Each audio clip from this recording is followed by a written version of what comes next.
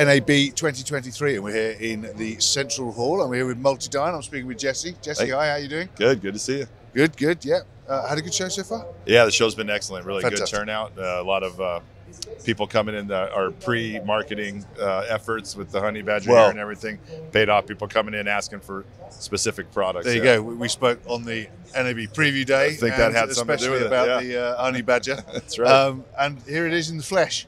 Go on. So the HoneyBadger, in essence, it's a production signal transceiver platform meant to be deployed around campuses and at stadium installations. There's broadcast junction box panels that you jack into to get video and audio signals back and forth for your productions. This is an active JBT where it actually takes the electrical signals, turns them to optical light, and then transports all of this signal back and forth over 2 optical fibers. So it's very efficient on fiber count. Yeah. It does not take a lot of fibers to get. Basically, that's the remote box, that's the local box. Correct, yeah. So this is the 5RU box would go at the field side. The reason it's 5RU, it has 8 mic pre-inputs with phantom power options.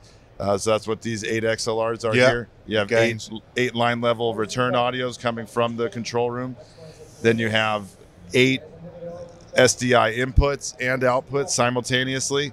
We have versions for 3G or for 12G 4K workflows. Okay. And then we have 4 IFB or wet party line ports that equate to 8 channels of 4-wire intercom on the receive side. So there's actually 8 intercom channels at play here. And that plays well with many manufacturers. Absolutely, yeah. Just RJ45, plug right into your matrix switch. And then we also have 2 unprocessed full gigabit Ethernet paths to use at your discretion. As you want. Yep. Multiple serial datas and contact closures. There's Genlock comes out to sync all the cameras on the remote side. And again, all that's over 2RU, and the HoneyBadger's the hit of the show so far. Absolutely. And mains powered, but I spotted that battery backup as well. Correct, yes. There's 2 48-volt DC inputs for primary and backup, and there's also battery backup for worst-case scenario situations. And there's going to be, I mean, there's a new product. This is the first iteration. There's going to be, it's going to continue to evolve, I guess. It most likely will, based on how we usually work with our products. They're configurable by nature. This is in response to a systems design consultants firm that puts them in to stadiums around the world, and this is the mix of signals that they see needed. They constantly. wanted this. Yeah.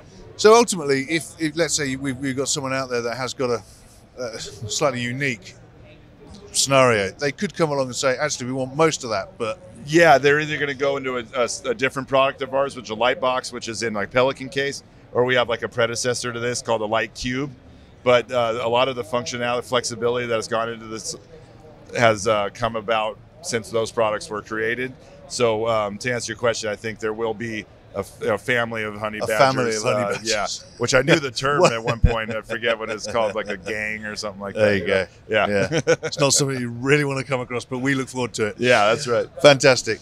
Well, now, if anyone's not made it to NAB this year, where do we send them to website afterwards? Yeah, multidyne.com. Yeah, learn more about the HoneyBadger. Fantastic. And we're going to have a chat about some other products and some open gear products. That's right. So keep a lookout for them. And, of course, for everything else that Kit Plus are doing at the show, it's kitplus.com. Thank you.